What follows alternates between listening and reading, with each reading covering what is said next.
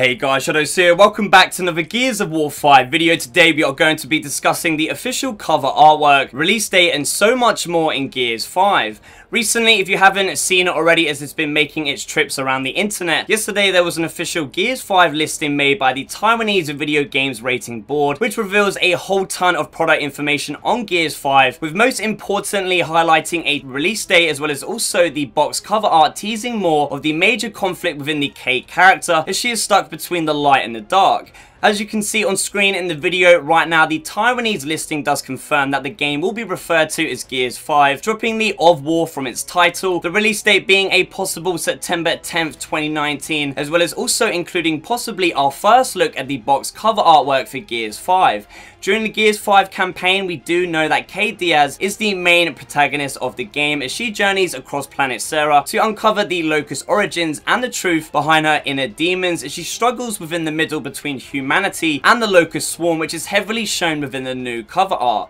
Taking an in-depth look at the official cover art included, we can see that Kate most prominently being centered, holding up the Locust pendulum necklace, as we both saw in the ending of the Gears 4 campaign as well as the E3 2018 reveal trailer. You can see within her facial expression that she is looking more and more evil as her family ties to the Locust creatures grow stronger by the day. Starting off on the left side, of course, which right now looks to be the most interesting and engaging side, in the top left we can see Mira, the queen of the Locust Horde.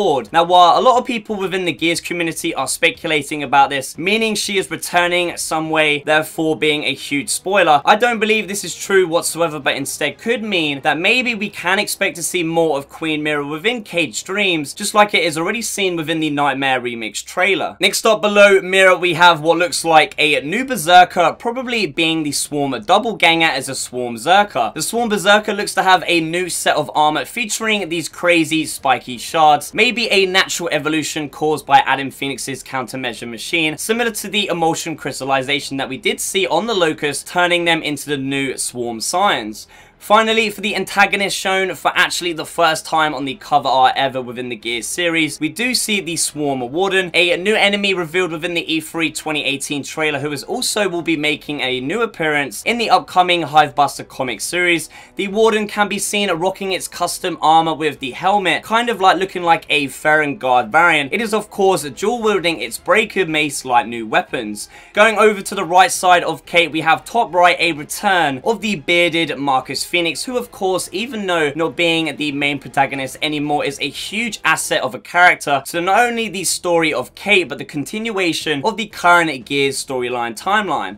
Just below Marcus, we have the other members of the new squad, with Del Walker rocking the beanie, which I always do dig. It does look like Del is holding a new heavy weapon, which straight away looks like a flamethrower of some kind, with a return to the New Hope facility already teased in the E3 2018 gameplay trailer. It is actually perfect timing for a flamethrower to make its return to the new Gears arsenal of weaponry. JD Phoenix can be seen with his new design of a shaven head, a Swarm Pouncer-like scar across his face, beard, and of course the mysterious infected-like right arm. It's very interesting to see JD Phoenix going from the main protagonist character in Gears 4 to what looks like a sideline character as the story does focus in on Kate. A final character that is also making its debut on the cover artwork in the bottom right is, I think at this time or this stage, Jack 3.0, as Damon Baird must have found the time to upgrade the companion bot ready for a new adventure. Lastly, within the bottom center, the red blood filled area seems to be showing what looks like Mount Kadar, which was also teased as somewhere else we would be revisiting within the E3 2018 trailer, as the mountain itself is at this point the most important point of interest within the Gears franchise so far, so it's super exciting to be able to have this opportunity to return to some of the locations that we had a chance to discover all those years ago back in Gears 2. Having Kate Diaz within the middle between the leader of the Locust Horde and the de facto champion of humanity who stabbed her teases the huge conflict in Kate's future, but also all of the new changes that Gears 5 is bringing to the Gears series. please make sure to leave me a comment down below telling me what you think. Are you guys excited for Gears 5, E3, and all of the crazy stuff that is about to happen up real soon? Let me know in the comment section definitely as well. Is this real or fake? You know, you guys can let me know based on your own personal opinions. So there you have it, guys, my full discussion and speculation on the official box cover artwork, a potential release date, and so much more upcoming in Gears of War 5. Give the video a thumbs up and share if you enjoyed it. Subscribe if you aren't already. Thank you for watching, and as always, I shall see you in the next one.